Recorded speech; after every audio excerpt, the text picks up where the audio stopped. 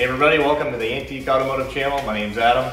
Today I'm working on a 66 Buick LeSabre 400 and it is a bit of an orphan. I dragged it out of a falling down garage in the city of St. Louis a few weeks ago, and it had been sitting there for, I don't know, somewhere between 5 and 10 years. The previous owner had passed in 2019, and before that the car had developed a brake problem and he parked it. So I have no idea what happened between brake problem and now. Obviously, well, it sat, and the ceiling fell in on the garage, and so it literally was drenched. There was a cover on it, so there was a lot of areas where the paint has been compromised, and that is where I'm going to focus today. I have a laundry list of stuff to do on this car. I'll do a quick walkthrough on it and show you what I'm going to do. But today I'm going to concentrate on this paint and see what we can do with it. Okay, here we go. You can see how a lot of surface rusty type stuff coming through the paint. A lot of the stuff is going to kind of disappear. I mean, you know, there's pits in the paint, but for the most part, this stuff will just kind of go away when we go ahead and polish it up. There's a bunch of little granny dents on it, little spots here and there, but by far this is the worst part, and I think this is the area where most of this water had been concentrated from where the roof had fallen in. The vinyl top, it's got a little bit of bubbling, but I don't think there's any real serious rot back here. It feels nice and solid, but the vinyl has shrunk a little bit. There's no holes here. It's just, you know, it's the rust has kind of eaten its way into the metal. So we're going to do our best here and just try to, you know, clean off as much as we can. I did a little bit of test and spot here with a few other little items to figure out what would best be used. As far as the interior is concerned, this window was open about an inch when it was inside the car, or inside the garage that was falling down. So we had a massive mold problem. So what I did was just completely removed everything out of the interior, seats, carpet. I went ahead and steam cleaned the door panels and the rear panels. I did what I could with the headliner. It's still got some staining in there. It still stinks in here, and it needs a headliner. There's nothing that I can do with that. I mean, it's just so brittle. If I touch it, it starts ripping again. Seats came out okay. I mean, you can still see that there's some staining in here. There's a little bit of, you know, these are original seats, 132,000 miles on the car. I went ahead and put new carpet in, and I'm fixing everything that comes up. You know, every time I put the car on the road, something else comes up. So, but there's also things that keep fixing themselves, so that's kind of nice. Taking a look at the engine compartment is a Buick 340. The transmission is a 400, hence this LeSabre 400 edition. This is a 4-barrel carburetor Carter, and it needs to come off and be cleaned out, rebuilt, whatever. I've got the carb kit for it. Original AC car, which is kind of cool. It does not work. Surprise, surprise. I finally got the wipers to work. The motor was seized up. The blower motor was seized up. Anything electrical has been an issue on this car because of all of the corrosion and sitting that this car did inside this garage. You can see a lot of this, you know, stuff just, it took its toll. A lot of this metal is going to clean up really well. The radio does not work. Blower motor finally works. We've got a glove box light. That light works. The dome light does not work. All the windows go up and down. The headlights work. Turn signals, one of them works. I have to replace one signal housing on the front because it's completely rotten. And I went ahead and got new seals here.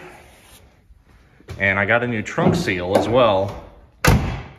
Since this is the worst spot, I'm going to start here, and I'm just going to go, I got to go pretty aggressive on it to get this rust off of here. And so what I'm going to do is I'm going to take some 4/0 steel wool, and I'm going to lubricate it with some just spray detailer. Any spray detailer would be fine. And you can work back and forth, or you can kind of give it some circlage, but just scrub off that rust. Just do it enough to where that rust is, you know, the surface rust is going away, and then move on to the next area.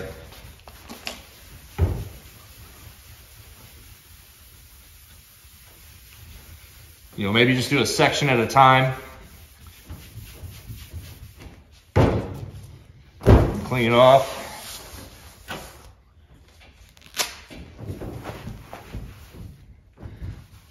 This is going to get me to a spot where I can take my #1 cut with a foam or a wool pad on the DA polisher and make that look a lot better. Right now there's a lot of micro scratches in here. The paint in general is already dead, so there's nothing I can do to hurt this thing. So you know, you can pretty much use any really light cutting material that you can, maybe even 2000 or 3000 grit, or 3000 grit on a DA sander. That may be fine. There's nothing we can do to get this out. We'll just have to go, you know, go as far as we can with it. Kind of the same spot over here. There's a real bad spot here, but the rest of the paint on the car looks like it's savable, you know, close enough to where we can make the car look decent without, you know, thinking that it's a rust bucket. So I got some work to do. I do want to mention that the only time I'm going to be using the steel wool is on the rusty areas. So anything like this, don't do that if you don't have to. I'm removing material by doing this, so the less we remove, the better. So maybe you like over here, I don't know if you can see it or not, but kind of down the side of this quarter panel, it's got some rust, but just hit the rusty areas with the high abrasive stuff. Then you can come back and polish everything.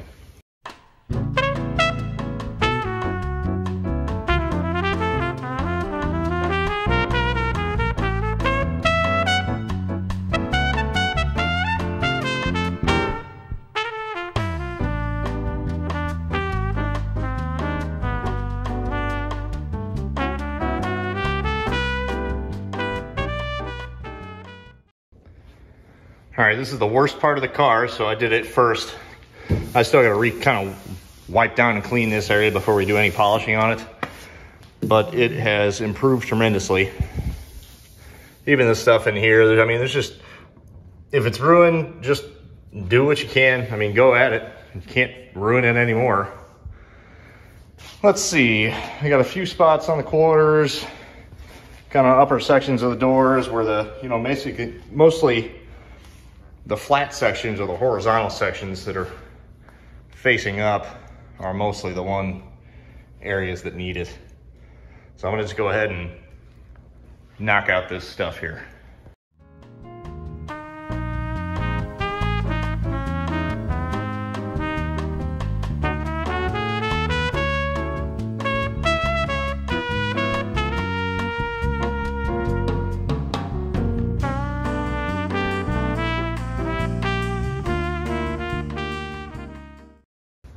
And before I go hog wild on the paint, I want to go ahead and try to get this top cleaned up. I mean, I power washed it and none of this stuff came up. I think a lot of this is just mold that has adhered itself. So I'm going to try some bleach white and a scrubby brush and see what I can get out of it.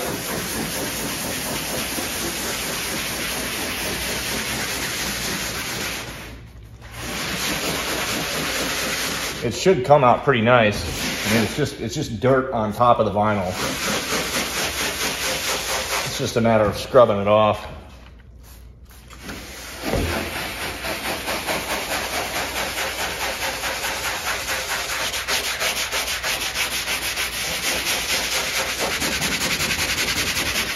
You see that stuff just turning brown. Let's see if we can find a rag here. Of course, I'm never plan ahead.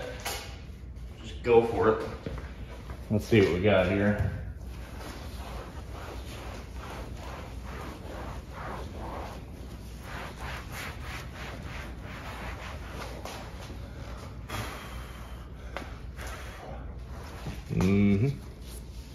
I think that cleans up pretty darn nice. There is a little bit of bubbling around the top all over the place, but I mean it's solid.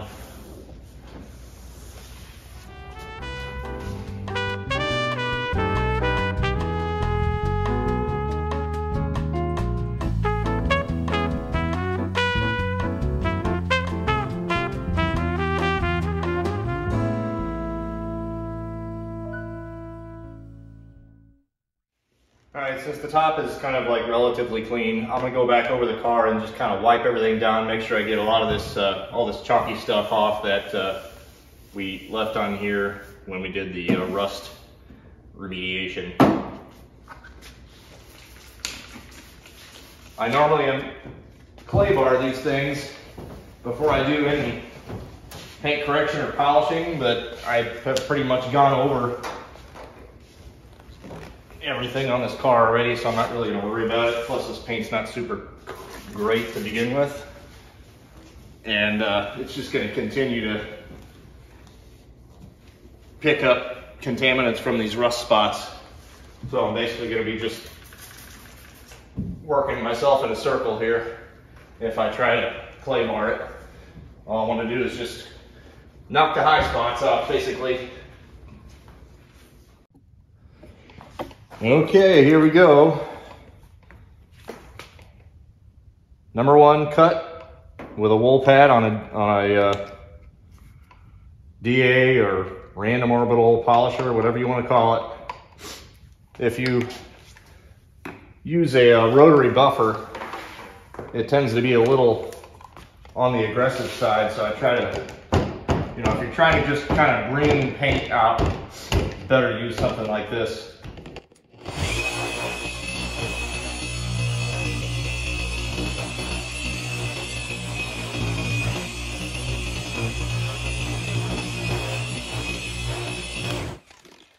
What does it look like?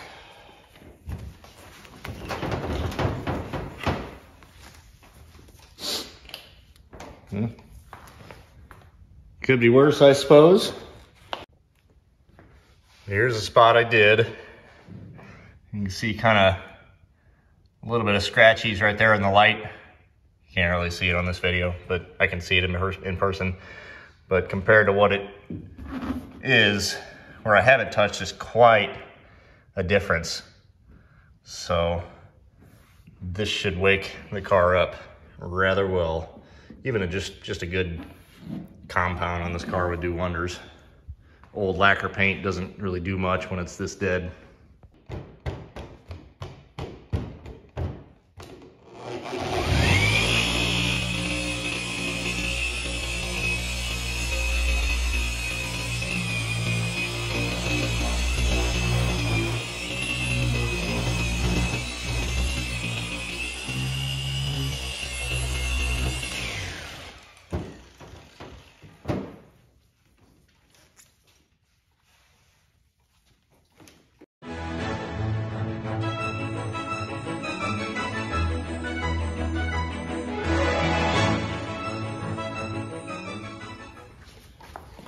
With old single stage paint like this, it really clogs up the pad. So every half panel or so, you need to take this off, scrub it clean, and run it dry.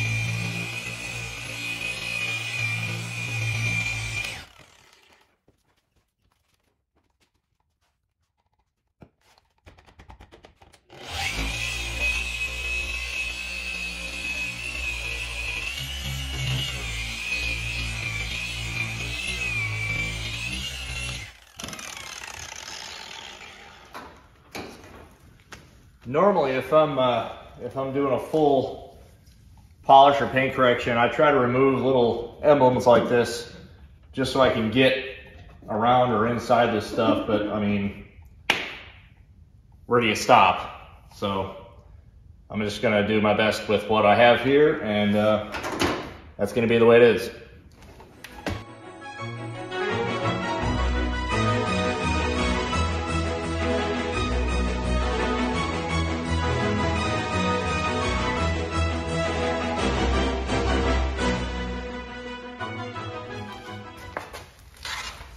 Got a little rust.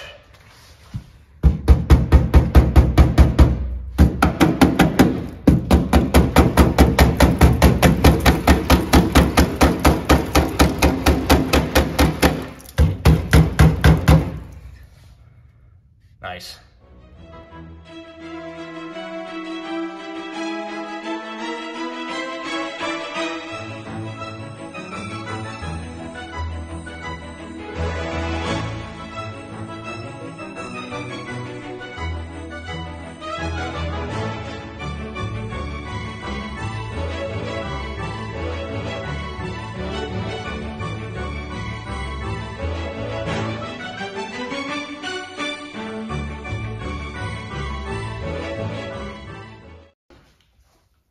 I don't know if you can see this, but it sure is making it a lot better.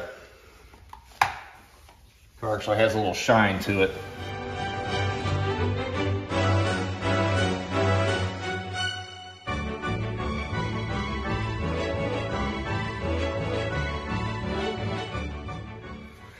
Again, with the trim, that should be coming off so I can get around the back insides of it. But this is really shining up. I mean, look how clearly you can see the car in the reflection. Pretty cool compared to what it is up here.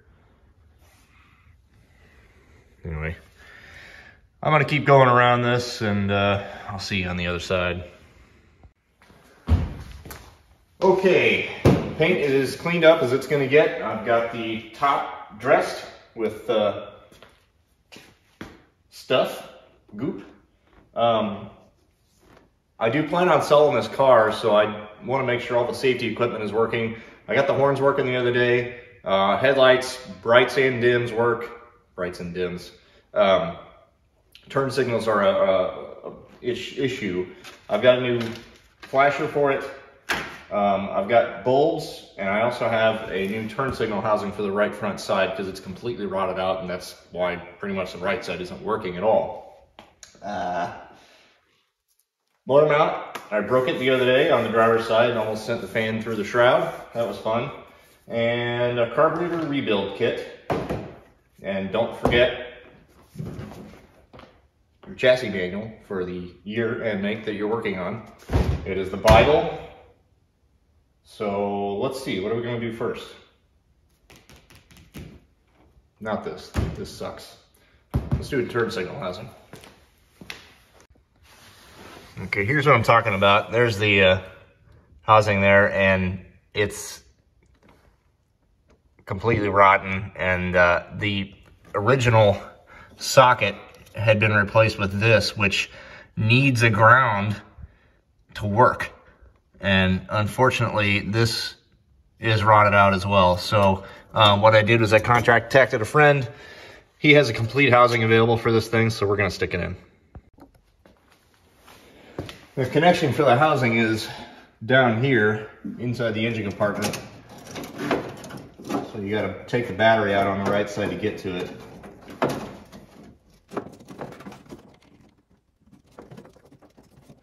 Come on now. Help if I had a light.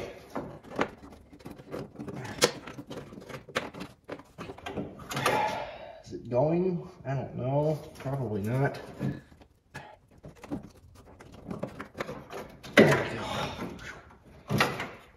Okay, so this was just literally, you know, kind of slapped together. And let's see if I can get this out of here. There we go. So there's the connection there. Just a little two-prong flong, and that's supposed to bush into the core support. So that goes nine-nine.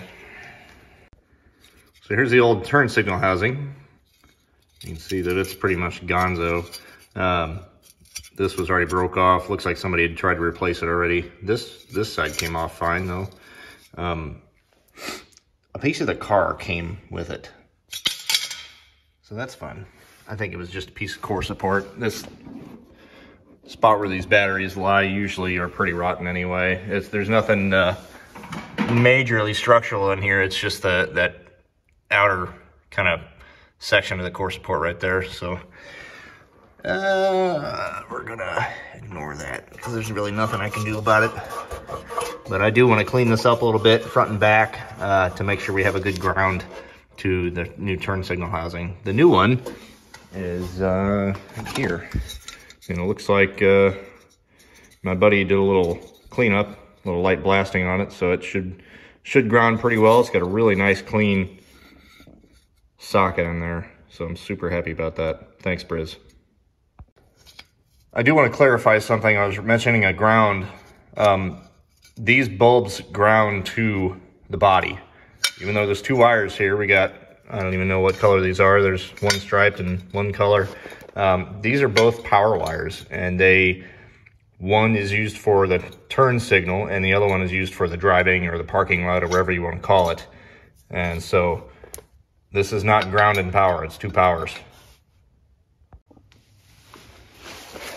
If there's one thing I've learned through all these years, or I should have learned, is that when I have all this stuff apart, I should clean the terminals before I slap it back together. But apparently I have yet to learn that. I had this all put back together and it didn't work. So, come on. Since I don't have the proper tool, I never do. Oh, come on. There we go. Anyway, these aren't super dirty. This is the side of the turn signal housing, but the wire harness housing was pretty disgusting. And I lost my sandpaper already. Oh, there it is.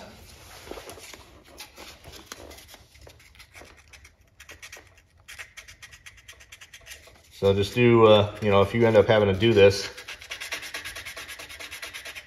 clean everything up the best you can before you put it together. And, you know,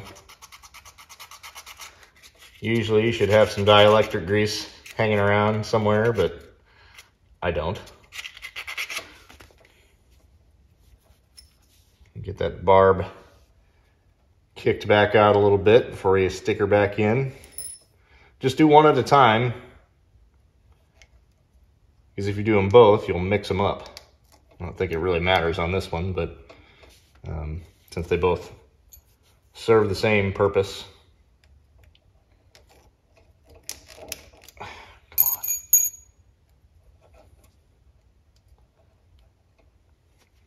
This used to be a screwdriver.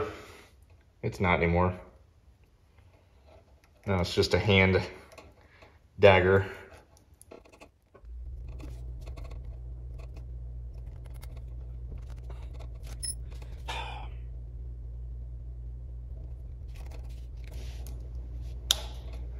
Yeah.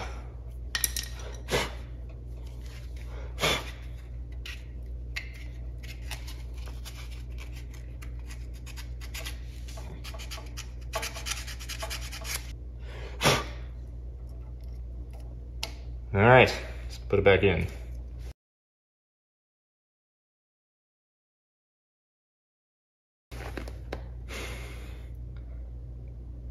This thing has done a really good job of kicking my butt tonight.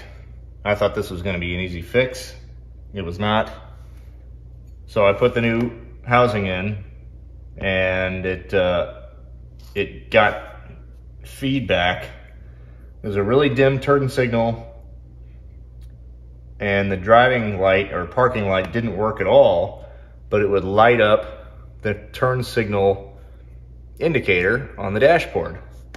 So I was having some mix of voltages and stuff somewhere. And after, I don't know, 2 or 3 hours, I don't know, it felt like 3 hours, probably more like an hour and a half. I found out that it was actually the housing. The socket was not grounding with the housing very well at all, so it was getting just a little bit and kind of messing with voltage. And turn signal and driving light systems are very weird, and they'll backfeed and do funny things if things aren't exactly where they need to be. So I now have full turn signals, full parking lights, at least in the front. The backs are kind of funky. They work, but the sockets are dirty and crappy, just like everything else on this car. So I think I'm gonna call it a night. It's like 9 o'clock and I'm sure my wife is wondering where I am. So I think that's gonna be it for now. I don't even know what else I have to do on this car. Motor mount.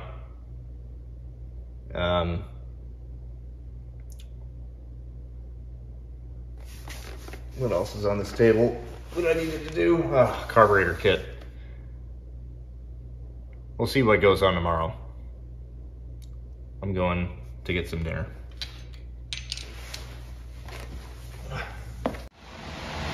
I lied. I'm staying out here and working. I went inside for a few minutes and she's making me a pizza and we're gonna bring it out. So I'm gonna keep working since this is all on my dime. This is the time that I have to work on my stuff. So I'm ripping the trunk seal out. It needs to be replaced. See if I can at least get this done tonight. That turn signal thing really kicked my butt, but I'm bound and determined to get this thing back on the road.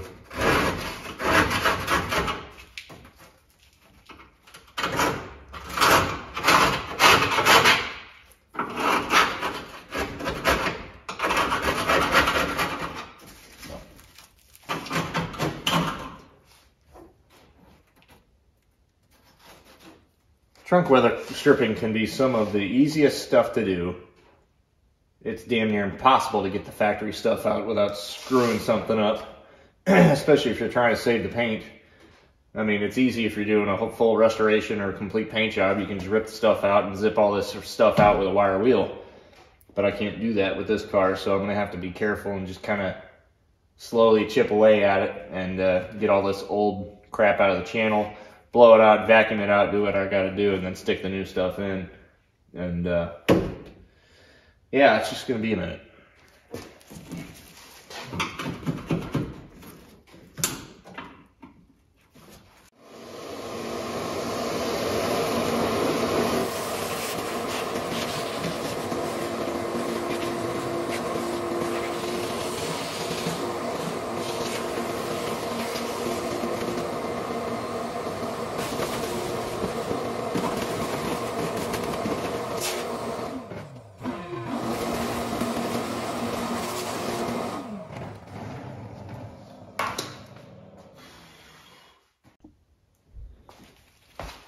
Okay, proper way to put this stuff in. If you look at the profile, the top dips out. That is what faces out, that direction. It doesn't go in, it goes out. I see 50% of these things put in the wrong direction. And all it is just paying attention to how it is put in originally.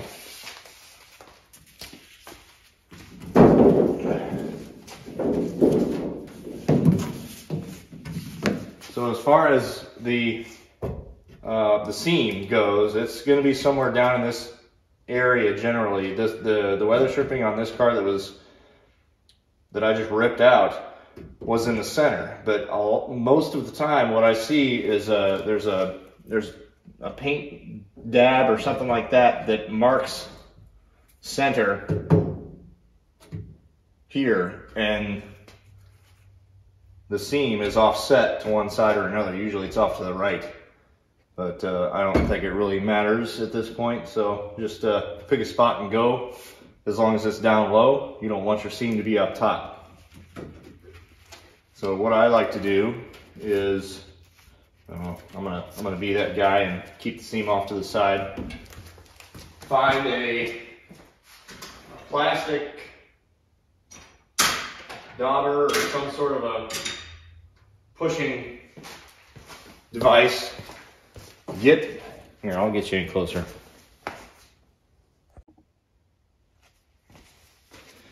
Normally I would have this all cleaned up and perfect, but this is not a perfect car. So, you're gonna tuck in the bottom section first. So this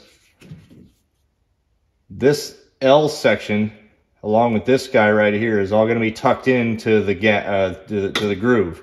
So what happens is, just kind of lay it down to where this lower lip sits on top. That's where you want to kind of start and get this thing laying, and then take your tool and tuck in the back side. At least this is how I do it anyway. Just work your way all the way around it, and I'll see you at the end.